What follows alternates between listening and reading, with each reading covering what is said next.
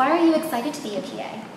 I'm so excited to be a PA. For me to be able to have such a large role, an integral role on patient care.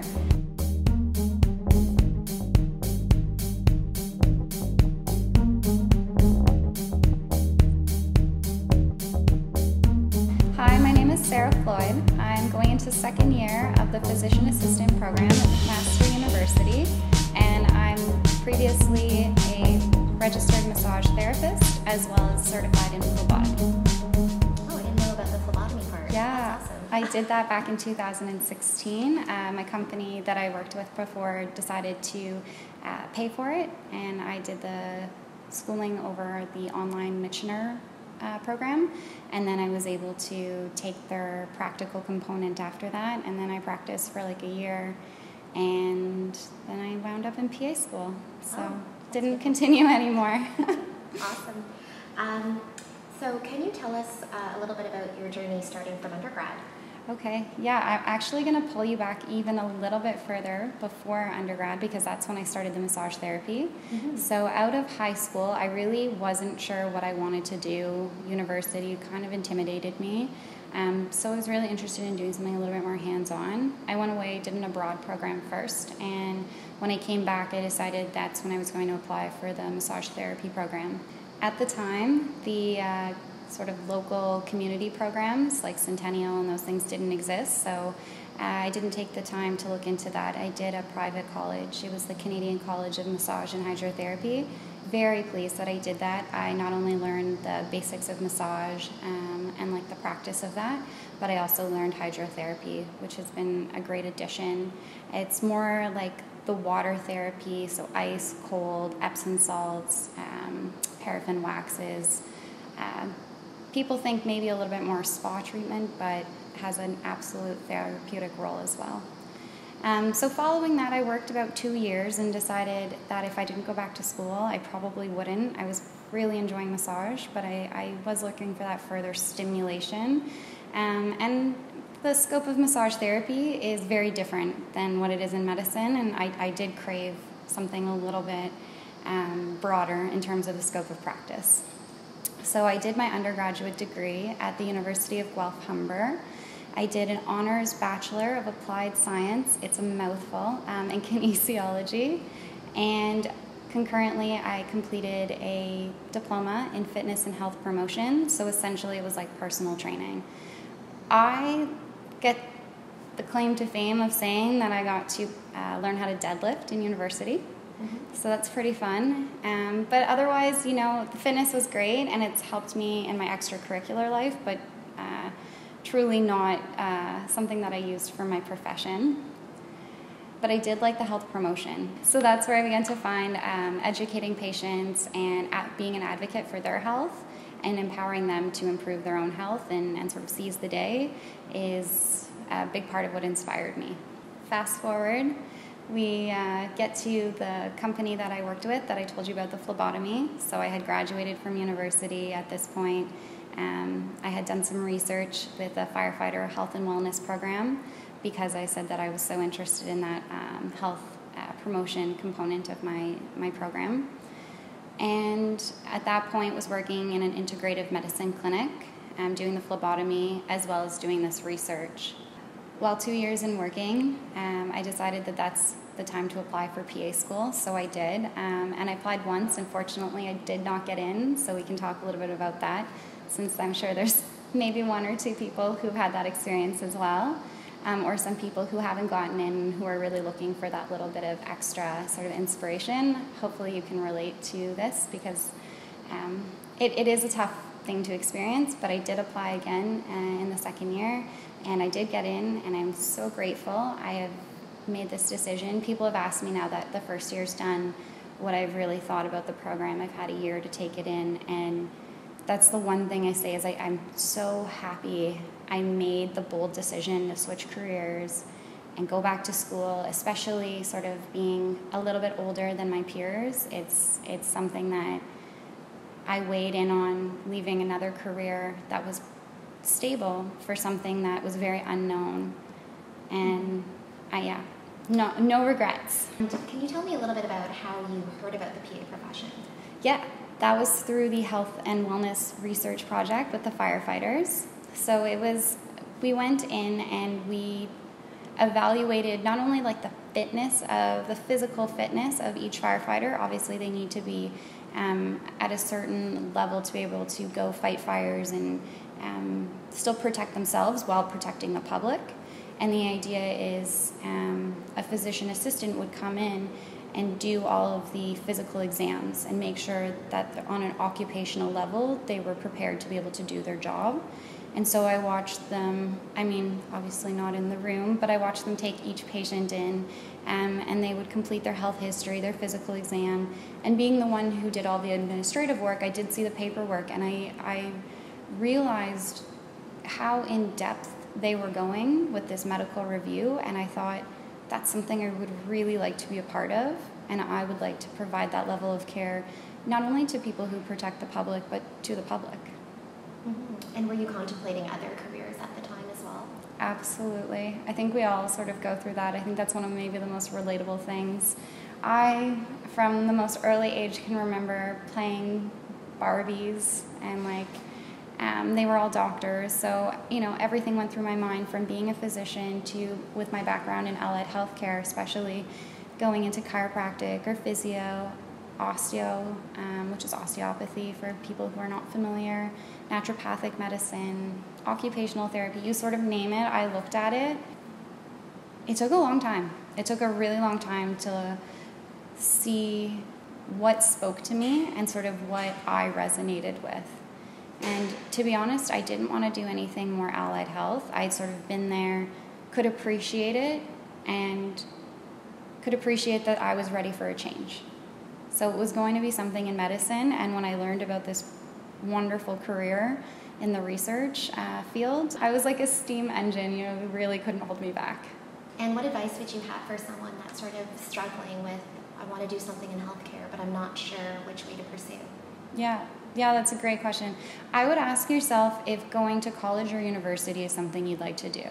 I think choosing a profession based on what it is makes it really difficult. It's one of the biggest things. I feel like I have perspective that I can lend to people, having done 2 diplomas and a degree and now doing a second degree. I am a scholar. I love school. I love the hands-on application, and I love the research and sort of the more didactic learning, and the problem-based learning that McMaster also throws at you, of course. But if you don't, university is just it's not a fun place otherwise. So I would say ask yourself if you want to learn on more of a hands-on approach and have that as a career, because then you should look at what college is sort of offering you. Versus you want to go a little bit more of that scholarly approach, I would say look at what university is offering you. Rather than the profession itself. They're all going to lend themselves to working with people, improving patient care, improving patient outcomes. But at the end of the day, you always ask yourself, what's the thing in that profession that I don't want to do, and can I live with it? Because there's always the great. Mm-hmm. And if you can do the thing that you least like doing with a smile on your face, then you'll be happy.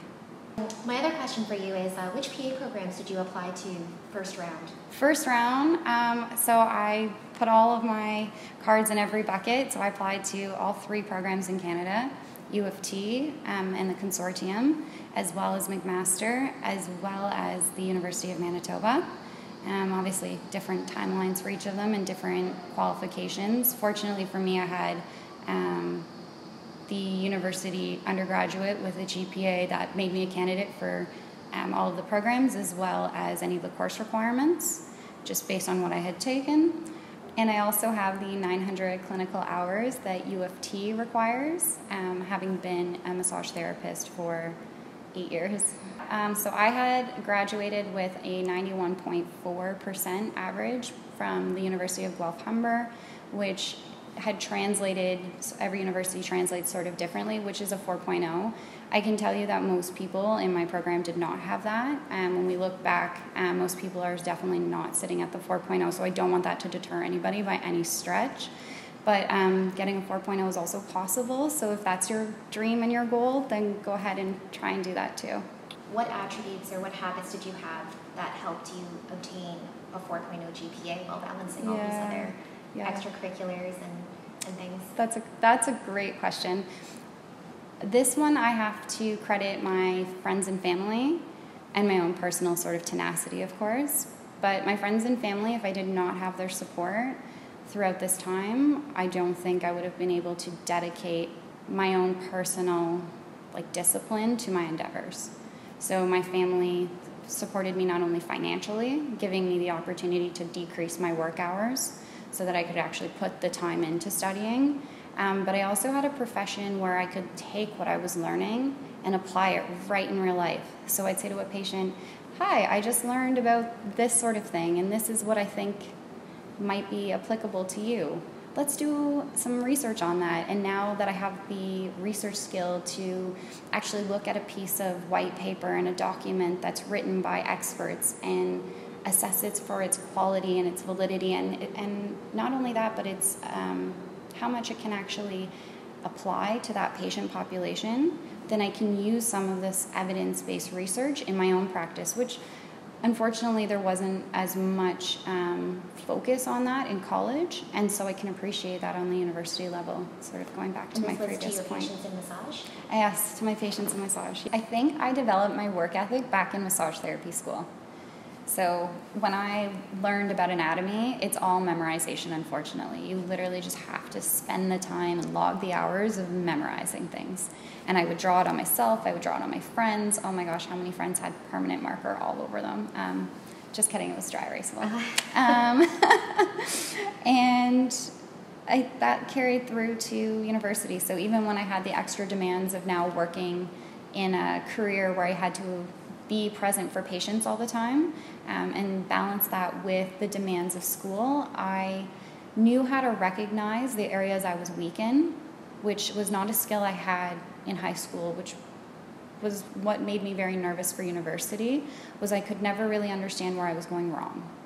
Whereas now, as a more mature learner, as they like to term it, it was actually a lot easier to take math and biophysics and those sort of things again, because it was understanding that that's actually where I needed to spend my time. And even though I dreaded it and I hated it, I would find different ways to reward myself, and I play games. That's sort of one of the big things I do with myself. I'm a very competitive person, more competitive with myself than anyone else, in fairness, but I'd say if you bring it back to a massage therapy example, if you can't remember the names of all 3 of the hamstring muscles, then you have to write it out 3 times. And it would be a level of that. And so, sure, there's a little bit of a punishment at the end, but there's also a little bit of learning. And when you're a glutton for punishment, it sort of works out. I mean, you work to your strengths, I guess. Mm-hmm. So all schools are wonderful that they respond, but it's not necessarily the response you would hope for. So the University of Manitoba was not a win for me, we'll call it. I was a little disappointed that I was not invited to an interview, but that's okay. You're a candidate in some ways for some schools and not in others, and that's really a kind of positive note to take from that experience. So I did receive interviews for both U of T and McMaster. I did go to both interviews, and I did not have a really fun time, I'll admit. I thought, what is this MMI business? I had never had to do it. It kind of reminded me of my OSCE, though, from massage therapy, going in from one station to the next, and I'm a little surprised that I wasn't a little bit better on my feet. But what I learned from that whole experience, because unfortunately I did not receive offers of admission, I did receive a wait list for McMaster, but it didn't translate into an offer at the end of the day. But what I did learn from that was that I needed to come better prepared. And I took it a little bit for granted, and I didn't realize how much of an opportunity I sort of blundered, and how difficult it was to get these interviews. And it made me shake in my boots for the next year, and I think I just took it so much more seriously the following year. So I know it's devastating for a lot of of students to put in all this work and not hear back. So how did you process those feelings when you got the initial decline? Probably like some people, I was very sad. I cried a little, of course. I was mad at myself. I was mad at myself for not putting in the time and taking the opportunity seriously. It's unlike me. It's so unlike me. And I heavily debated sharing this, but we talked about what makes us sort of real and relatable. I had just experienced the passing of somebody super important to me the week prior to the first interview, which was U of T. And it was actually across the street at Toronto General Hospital. They weren't a candidate for an organ transplant and honestly passed away within days. It was so hard. And not only was that person close to me, that person was my inspiration for PA school. And they really wanted me to get in that year, and it would have been so sweet, but I just didn't really know how to handle it. And the following year, I promised myself, and I promised that person, who was my professor for 4 years at university. I actually had him every single year. I chose to have him in my final year to do the research, and he introduced me to the physician assistant profession through having the PAs there on site. And he said, I want you to be the head PA for this project one day. And although that may never happen now, I think he'd be really, really proud of my perseverance and how far I've come. I stay in contact with his family still. He's got 2 bright, beautiful young children and a lovely wife. And my partner and I, we stay in contact with them. And it's nice to share my journey with someone who really appreciates how much it's meant. What did you do differently this time around? And did you apply to all 3 schools again? Good question. Very good question. After reviewing the requirements for all of the programs and honestly my odds of getting in, I decided that I would stay local and only apply to Ontario schools, as it's where I truly wanted to be as well when taking my education. The things I did differently were prepare. And what I mean by that was I lived and breathed what I thought was the PA profession. Because you don't really know till you're in it anyway. But I spent time talking to current PAs who met with me at Starbucks plazas or, near their workplaces, and just spent time talking to me about the profession, about the ups and downs, what the unique challenges of the profession have been, and how I see some of my skill set blending and marrying with what really is required of a PA and my ultimate goals down the line, and that sort of thing. What I also spent time doing differently was researching some of the CanMed stuff. I spent time researching current Canadian issues. What are our challenges right now here that we face? And then just a little bit more of the basic things.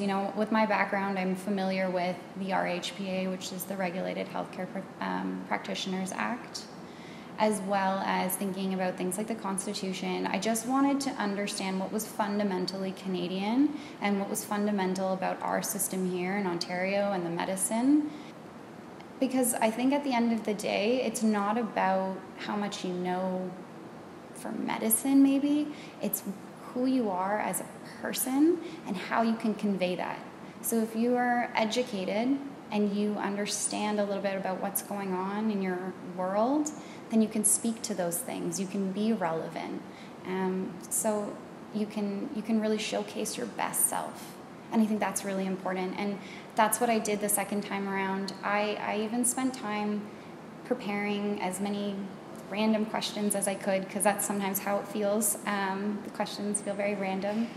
And I would film myself, and I would have people sit in a room with me quietly, other physicians or PAs, and they'd ask me the question, I would film myself, I would listen to my response, we'd review it together, they'd give me feedback on it. It's always biased because you never know what their people are truly looking for at the end of the day. What I found that I left the interview was a strong feeling, a strong sense of I laid myself out there, and if I'm happy with that interview, and I feel like I presented myself 100%. I laughed, I smiled. I actually had a fun time at the interview.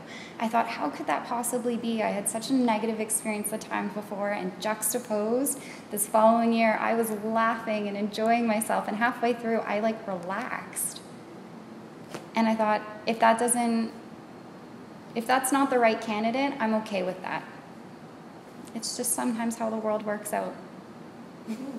That's interesting that you say that, because successful PA candidates that I've talked to often say that they enjoyed themselves at the interview. And I think that you definitely present yourself differently when you're relaxed, and the interviewers sort of sense that as well. Yeah. As well as patients. That's nice to hear. That's nice to hear. So that's really, really good. PA programs in Canada are very, very competitive, and I would consider you actually a non-traditional candidate. So how would you say that your previous experience helped distinguish you as being a little bit more competitive or a little bit more unique? You know, I read once about a massage therapist who became a PA. Only once, of course. It was a U of T graduate, and he was working up north. And I thought, could a second person do that? Like, could a second person in allied health, like massage therapy, jump? Because the switch is actually quite large. I thought what I knew from massage therapy school would actually lend to my knowledge in the physician assistant program, but it didn't. It didn't. It did for one section, and I was really surprised by that. You don't realize how specialized your knowledge is until you put it in the broad perspective of learning to be a generalist. I think it helped me for the interview. You know, I'm used to talking to people day in, day out, different people, you know, from all walks of life, from children, often child athletes who are coming for massage therapy. But, you know, even when I did phlebotomy for the integrative medicine clinic, you know, we were seeing patients that were sometimes well, sometimes very unwell, sometimes coming from remote areas of the province. I once averaged out my patient population for massage therapy just because I like to do this sort of thing, and it was 43. At the time, I was 20, in my early 20s. It gives me the confidence to be able to talk to people from sort of any context and in any situation, but it's also just, I think, part of my nature. My grandmother would always say, you know, we'd stand in her elevator and we'd go up all the flights with people, and she'd say something like, oh, don't worry, this girl talks to the wall, even when I'd talk the ear off of the person who's trapped in the elevator with me.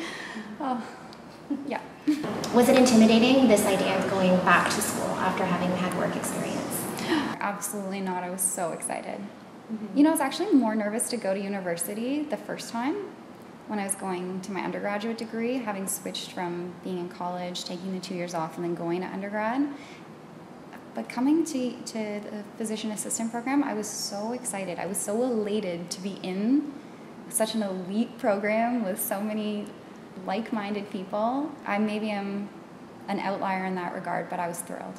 And how do you find getting along with classmates that might be a little bit younger or might not have as much life experience as you? Sometimes it's hard to tell, you know, who's what age. They really are a mature group.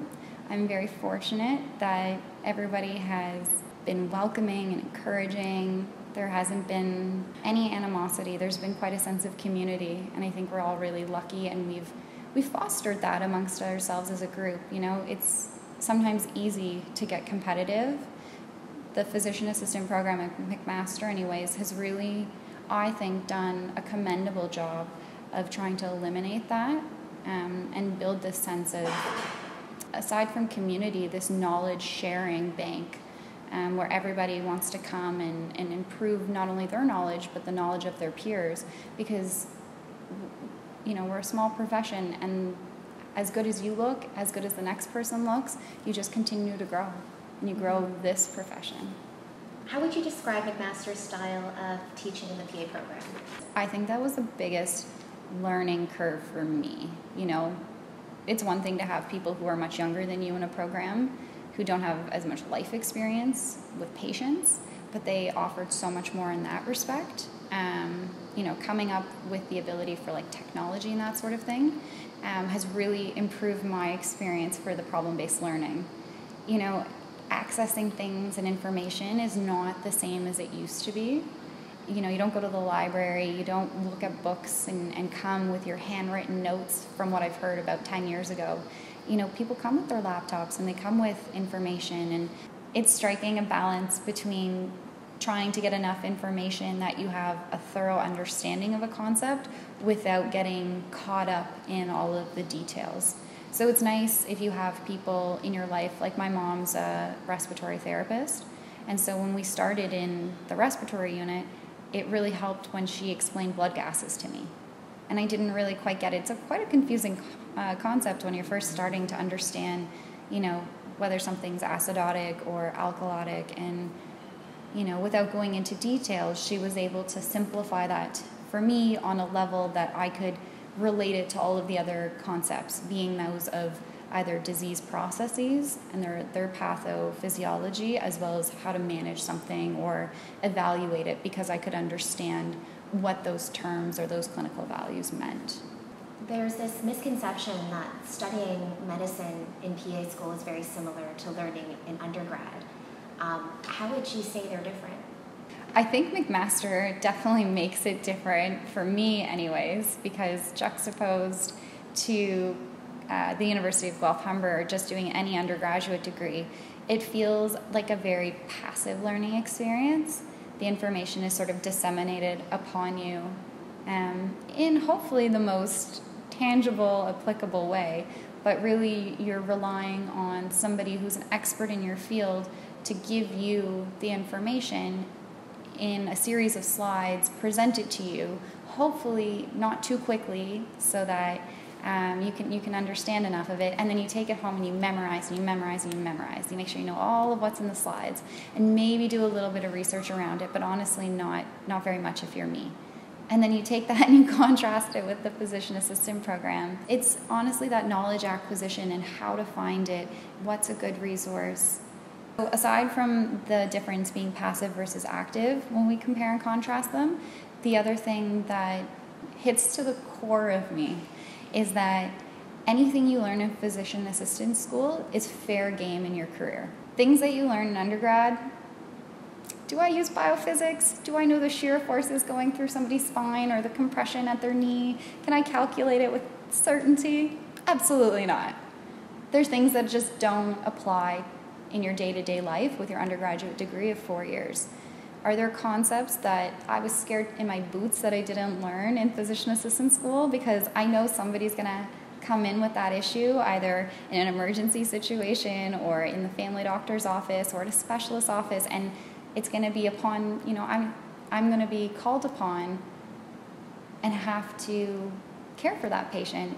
You can't just breeze over it and go, okay, thanks, you know, I got through that exam, I never have to remember that anymore.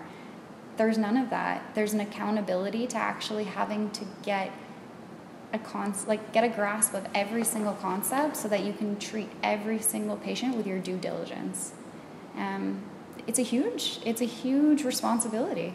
And how do you make sure that you stay on top of the information that you're learning in PA school? Like, do you have a note-taking system? Do you have binders for your MS, folders in a Dropbox? Yeah. Like, how do you organize yourself? OneNote. I think most people will tell you that. Either OneNote or Microsoft Word. Something on your computer that you have access to.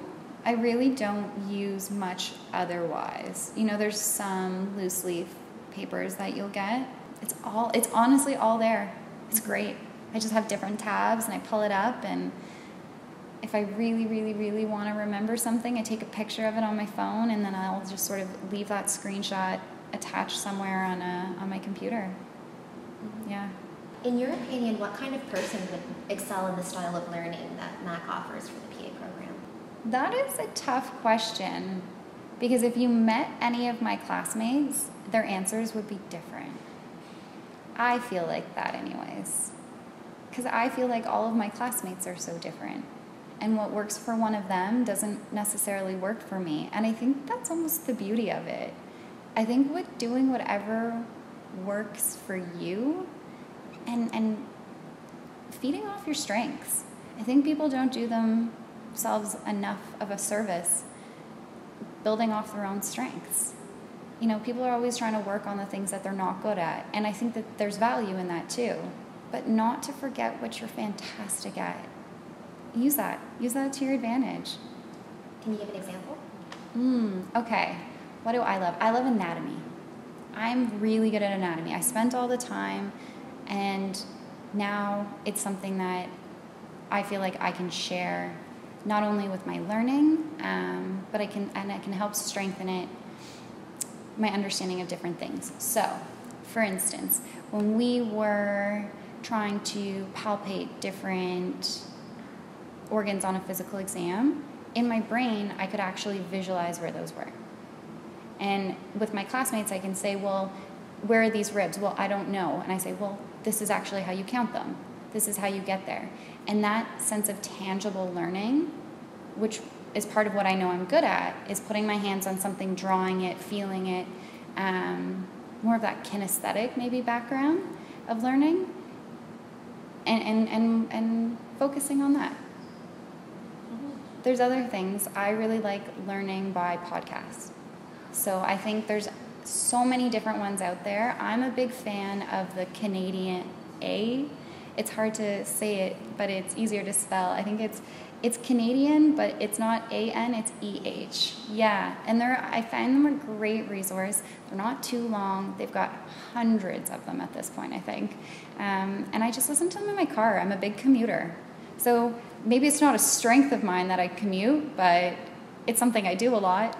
And I'm good at driving and listening to things at the same time. So I spend a lot of time listening to podcasts too. So Mac has a class called Longitudinal Placements, or LPs. Can you explain what an LP is? Yes. In the brief summary of an LP, it's basically like a 1 or 2 day learning experience. It can be done over several days, but essentially you come in and it's self-organized by the student. So say I want to organize one in respiratory therapy. So I reach out to my mom and I say, hey mom, is there any respiratory therapist that you know that would be willing to take on a student for a day or two? And like what's the level of administrative work required behind that? And usually they get it set up quite easily because generally facilities are wonderful with learners and they want to be able to help all of the learners that are one day going to be working in the profession. So I think they do their best, to the best of their ability, given the volume that they experience for learners. And then you go ahead and you set those up. For McMaster, you require 4 LPs, longitudinal placements. And I mean, I make it sound very breezy, but it isn't necessarily always that easy to get them. It's easier if you have contacts, but say you're coming into PA school and all of your family knows business or law, and that's not an area that, you have contacts in. It can make it a little bit more challenging, but there are sort of data banks that the program provides you that, there's preceptors that are willing to take you on. I know other people in the profession that are currently working as physician assistants are generally quite open to taking students as well. So gracious of them because, everyone needs to get that start somewhere. And it was something I always loved doing for massage. Even if people wanted to come in and ask me a few questions, I didn't know them. They were looking at the program and I thought, it's a little bit of altruism in terms of helping your community and doing something that you don't necessarily gain a whole bunch of benefit for. So the longitudinal placements are a great opportunity for students, but I think students also they must show their gratitude and their respect for having the opportunity as well. I've had some pretty wonderful opportunities, and saying thank you goes a long way to not only being invited back, but maybe having a job someplace someday. And what advice would you give to incoming students about getting the most out of an LP? Do your research. If you don't know about an industry or an area going into it, don't just put it on that teacher for you to then learn those concepts. Come prepared, knowing what you want to learn, maybe what are some of the common things that you might see there. Even if it's a specialty and you have no idea what that person, the 4 specific procedures they do, have an idea of what that specialty entails, what maybe a day would be in like that, and just what you want to learn as a physician assistant and take away from that experience. the one that I feel I prepared the most for, I feel like I got the most out of. So you get out of it what you put in. And what's the expected mannerisms or behavior of an LP student on an LP? Like, are you just a wallflower in the background? Do you have like a little notebook where you're writing questions? Yeah. Do you just follow the PA wherever they go and then ask questions between patients? Yeah. How should they show up? How should they dress? What can they expect? Good question. Because in the famous words of Sahand, it depends. It depends because every institution and every placement is different. So just ask. That's all I do. Sometimes, when I was going into surgery and I didn't know whether I was supposed to wear scrubs from that institution or bring my own, or whether, because we were on clinical rounds that day, was I still supposed to be in scrubs or was I supposed to wear business casual? The surgeon just forwarded me to his administrative assistant, and she was able to be such a valuable resource in some of those more sort of day-to-day tasks, right? They're not the specific surgical tasks that you're necessarily going to ask that person, but they can be so helpful in giving you background information. So use them as a resource for some of your more administrative questions like parking and what to wear, where to show up, who to talk to get your badge, that sort of thing. Absolutely. When it comes to doing procedures or being, partaking in anything, it really is up to the institution and their policy. So some places I was able to get in, grab my stethoscope and listen to different, heart murmurs at, one hospital, whereas in another hospital, it was absolutely no touching, like there's got to be this much between you and the patient. No, I'm kidding. But it felt like, I needed to have like this buffer zone so that I didn't get too close, so that I wouldn't risk touching the patient. Because you want to be respectful, right? Again, this is an opportunity that they're extending to you. Patients are in extremely vulnerable situations sometimes, and you just want to be as respectful as you can with everything that you do. Again, all of these, not only are you representing your school, yourself, your profession, but maybe you might get a job one day, and we all, as students, are always thinking about that next step of getting a job. Just for those that aren't familiar with the PA program at Mac, what is clerkship?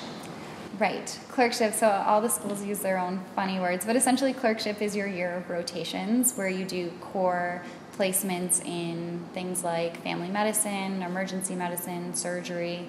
They're generally 4 to 6 weeks, and then there's also 2 electives. So choose your own adventure. At U of T, the clerkship rotations are Northern and Southern Ontario. Yes. Where are generally the locations for rotations with the McMaster PA program? A lot of them are in the Hamilton and the Hamilton greater area. So Stony Creek, St. Catharines, Burlington, Oakville, those sort of areas. But they have some pretty far reach. I mean, some of my classmates are in Delhi and Kitchener and Guelph, those areas. And then some are in Toronto. Lesser in Toronto, but if you want to set up an elective, or there's some core emergency medicine rotations in Toronto, the big teaching hospitals with the clinical teaching unit. So we have access to some of those, which is really exciting because I want to be in Toronto because I'm a local Torontonian. Mm-hmm. And is there the option to do rural, out-of-province, or international electives? Absolutely. You have to sign up through ROMP. So the school will help you do that. It's to do rural placements. There is definitely incentives and benefits to doing a rural placement. I have some interest in it. I've learned through doing the PA program, I'm so sad to admit this, I actually get quite homesick. So I thought it was something I wanted to do. I thought I wanted to bring access to rural places. But unless I uproot my family, it's going to be so hard. So maybe a little bit up there for a few weeks I can totally handle. But again, I think we should just commend all the people who are willing to be up north. Obviously there's people who love it, who were raised there and born there. And kudos to U of T's program for really pushing that. All the programs are so unique, and each of them have such great benefits, and I think that's one of U of T's, and we should definitely highlight that. What are you looking forward to in second year? Ooh, Doing all the procedures. Yeah, no, I'm really looking forward to paperwork, actually. No, of course not. Who's looking forward to paperwork and charting and all of those things? Actually, there's probably some enjoyment I will get out of that. I do like those sort of tasks. But I think I really, really, really want to intubate a patient. I've heard so much about it from my mom. I've talked shop with her for 15 years, and now having practiced it on our clerkship transition day on some of the mannequins, like it's just been something that I'm so excited about doing. So anything sort of procedural, doing physical exams with the patients. You know, I'm a little bit more comfortable with the IVs, the phlebotomy, you know, drawing blood, giving intramuscular injections, performing ECGs, ultrasounds. I did carotid ultrasounds as well for my other job. So I feel like those sort of things I'm going to be a little bit less excited to do because they'll be not as much of a novelty. But something that's newer that I haven't done before, probably even just putting oxygen on a patient, will get me excited initially. Now that you've finished first year PA and you're about to go into second year, how has your understanding of what a PA is, or the definition, changed from being a pre-PA to actually having gone through the program? It's funny because they said you don't really know what it is like until you're in it. You sort of like join this club. But I was thinking about it as we were going through the interview, and I was like, is that true? Is that really true? Because our program at the beginning, the very first day of PA school, they gave us a sheet of paper and they said, write the definition of what you would say to somebody who's a PA.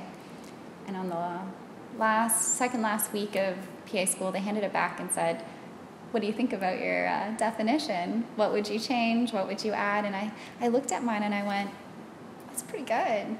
That's pretty accurate. And I was thinking to myself, I don't remember what I wrote before I got it back, right? Before I got the piece of paper back, I was thinking, oh my goodness, I have no idea what I wrote. It probably sounds preposterous. I'm sure it's not accurate. But it is. It was very verbose. I mean, I like words. I talk a lot. So I write as I talk. And what I've learned now is that being short and sweet and making it a little bit more concise and clear is very fundamental. A physician assistant is an integral member of a healthcare team. They provide direct primary patient care, and they do things like health histories, physical exams. They order and interpret different tests like blood tests and different investigations like an x-ray, and they follow patients' management. So whether that's over the short term in the emergency room or over the long term in a family doctor's office, there'll be somebody who extends the care of the physician and the whole medical team. You've decided to share your journey as a PA student on Instagram. So Yeah. what inspired you to start that? You know, I'm a person who likes to share. It's good for me. I have the opportunity to share my experience. It's sort of cathartic. It's reflective. And I get to look back and say, look how far I've come every single time. You really want a sense of community in this profession. So it's nice to be able to reach out to other people who are doing the same thing and who want to share as much as you do. You know, it feels like sometimes you're being put on display and you're quite nervous about sharing things. You know, how do I caption this? And they seem very vain at the time. But the feedback that I've received has been nothing but positive, and people love to spark up conversations or talk to me about it. And I've had people just sort of message me of their own volition and ask me about the program and my experiences, and it's been very rewarding. You know, you asked me maybe what the difference was between being younger versus older in the program and what that's been like. I think I really want to share. How do you balance capturing like the experience of being a PA student while also, you know, putting your best foot forward, respecting patient privacy? Like, how do you toe that line? I personally separated myself because that's what I was comfortable with. So I have a personal account that I have for my home life and my personal life, but I also have a professional account, which is open and public. The other one's private. So it's open and public, and I am meticulous about what I share on there. I edit it, I sit on it for half a day sometimes, and I don't post it because I am extremely aware of the consequences, good or bad, that can come with having an online presence. It not only is a huge responsibility for you to present yourself accordingly, because like I said, you can build community, which also builds you a reputation, good or bad, and it will follow you. It is a small community. But you're also representing, your school or another institution. A lot of the things we do are through the Children's Hospital, the McMaster University Children's Hospital. And, if I tag something that's on, that we did on their premises, I want to make sure that that's something I'm allowed to do in the first place, so that, nobody feels like I'm overstepping, and I don't feel bad if that were to happen. I don't ever want to be in a position where somebody's saying to me, you shouldn't have done that, that wasn't respectful, you crossed the line. If it ever did happen, I would hope somebody would say something to me so that I could rectify that. But, having been as meticulous and conservative about what I do post has, I think, benefited me.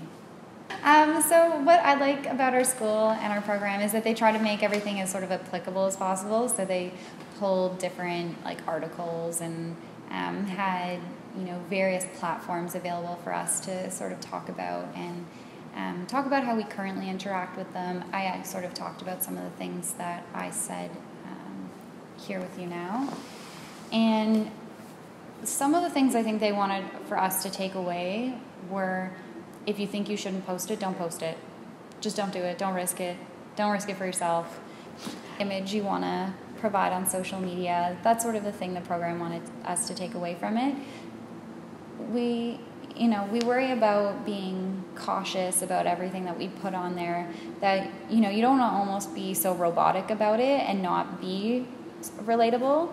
So there's also that benefit of social media in that you get to be you have full control over it. It's, you get the final say. You are the, writer, the editor, the publisher. You have full control. So that's nice that the program showed us how much, how empowered we can be with that experience, and how many apps, like you were talking about, the Figure One, is available to be able to use those. We don't currently use them yet just because we're not in that phase, but I'm sure it'll be coming very soon with this transition. Anything else that they really wanted us to learn was, other than be careful, other than, present yourself as you'd like to be seen on your best day, not on your worst day, and take advantages of the unique opportunities that social media has to offer you. I feel like those are probably the best, the pillars of that lecture. Why are you excited to be a PA? I'm so excited to be a PA for the scope. The scope of practice is so different, and it's so big in comparison to what I've been used to in the past. Before, I was limited to not diagnosing or prescribing, and so that's just a completely new avenue for me to be able to have such a large role and integral role on patient care. Yeah. And what impact do you see PAs having on healthcare? There's sort of a unified sense of what PAs bring to the table, but also what each individual brings in their context-specific or job-specific role. What somebody's going to bring in their specialty is going to be very different from what somebody maybe on the research or administrative or advocate level that somebody else is going to bring versus long-term primary care. So if I were to make a general sort of statement or consensus about what I think PAs bring to the table, patient care, good quality patient care, and a dedication to improving Canadian health standards. I think that that's something a lot of professions want to do, but PAs are doing a really good job of, is improving that bar and setting that bar a little bit higher every single time. So once they attain that bar, they just want to keep pushing that bar a little bit more. And it's a very respectable thing to do in a day and age where resources are so strained and time is so strained. I'm excited to be able to do that because I think having that level and quality of care will impact people on a personal level. You know, it's all about those individuals rather than a whole system that we keep talking about. Like, we're talking about people. And if you can make somebody's care better, if you can improve their outcomes per person, then on a system level, you will improve the population. My dream is population level care. You know, I said I was interested in, the health promotion. I'm interested in direct patient care. But what I think that translates to over time, and what I hope to work in one day, is public health policy. And if you can change things on an individual level and understand what the people need, then you can be an advocate for the people. You know, I'm not quite ready to make that change yet. I thought, you know, when you asked me about what I was looking into, I even looked into a master's of public health because it is something that I value. It is something that's so important to me. Down the line, you know, maybe I will be a politician or something that's in the health, you know, more in the health vein, if you will. You know, I used to, this is a playback, but I used to work for Lululemon, Athletica, the, you know, retail company, and they used to say, what's your BHAG, your big, hairy, audacious goal? And I said, I'm going to be the Minister of Health one day.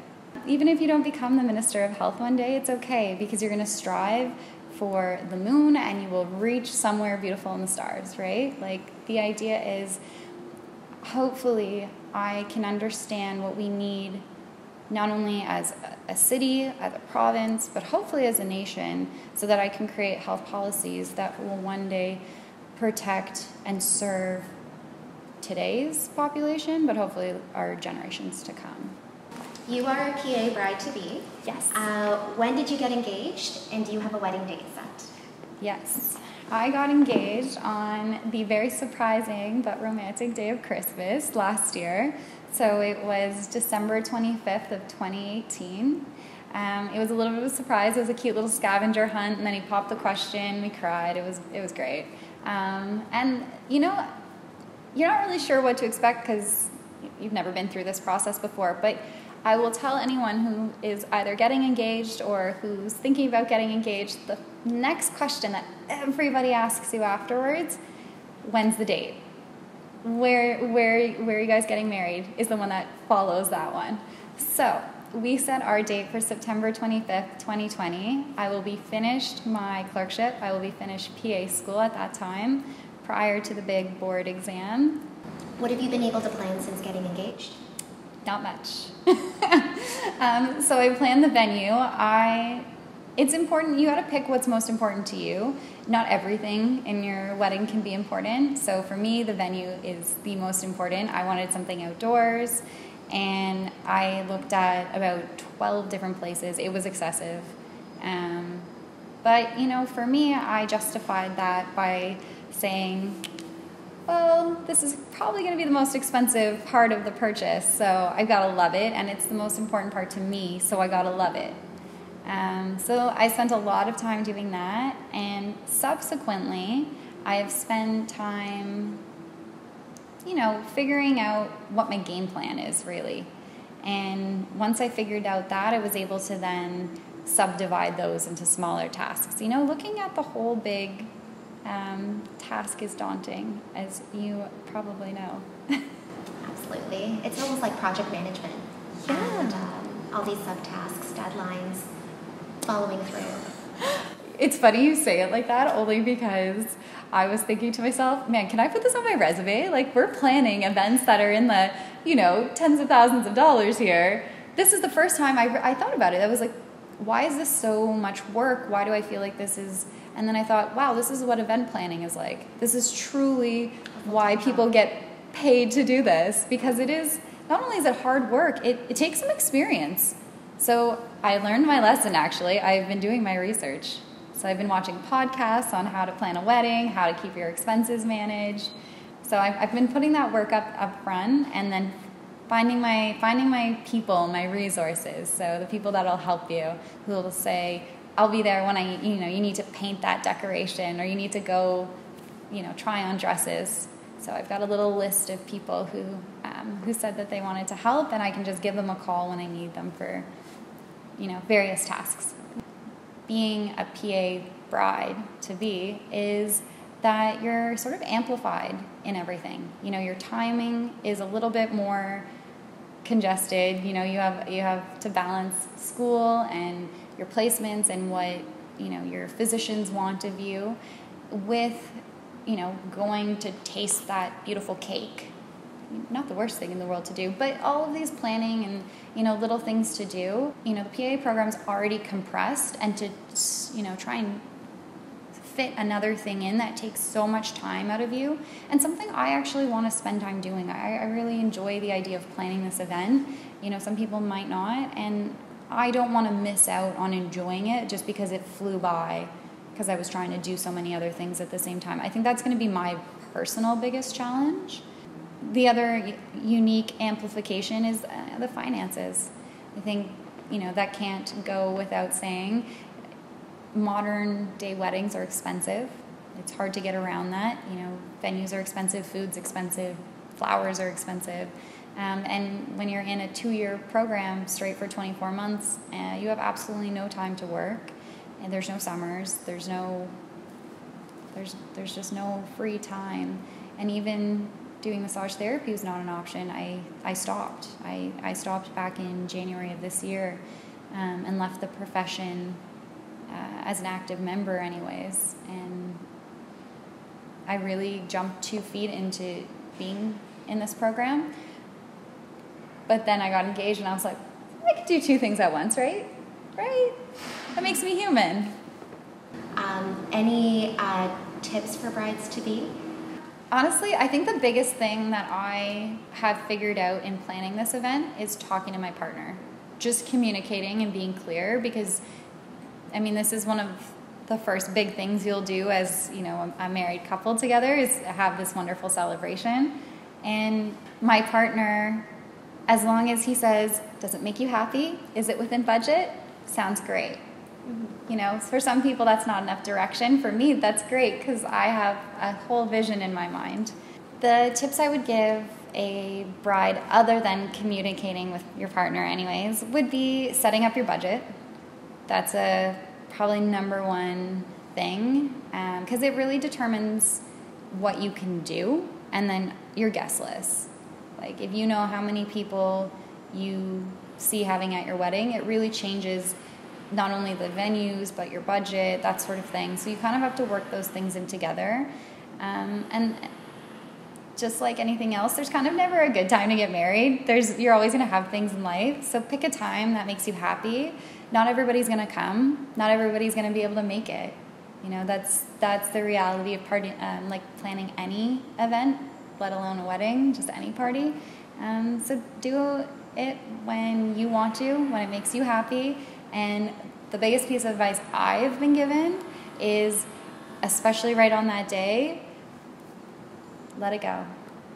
You've planned everything up until that day. Everything on that day is out of your control. So just go with it. Roll with every single punch, because you'll have a beautiful day no matter what.